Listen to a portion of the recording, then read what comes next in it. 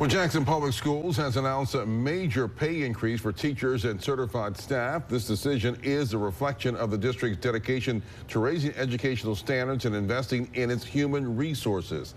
The increase goes into effect this upcoming school year. Everyone will receive a minimum of $5,000 raise based on experience.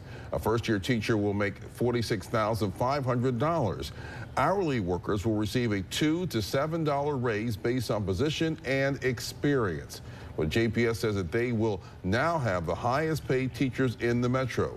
This is the largest increase in JPS's local supplement history.